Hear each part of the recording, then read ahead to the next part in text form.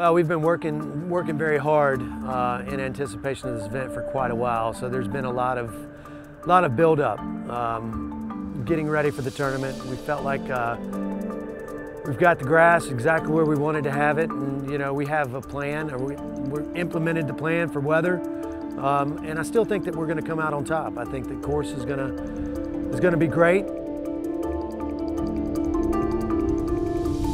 The granular spread with our Lebanon turf has been fantastic. We've actually just applied it over the past 2 months, and it's really given us the color and the turf health that we've needed on the golf course on our greens for the tournament. And we first got started with the 14-7-14 and saw tremendous results from it. I like the little upfront kick I get from it, and I like the long haul from the methylene urea. I'm getting a great biostimulant load out of the kelp and the humic acid. Well, right now we're using it on our greens, tees, and approaches, and it was a piece of cake. It's very easy to calibrate, it's very easy to apply, it's very easy to water in. And for me, all those are the three main components for me when I look at granular fertility.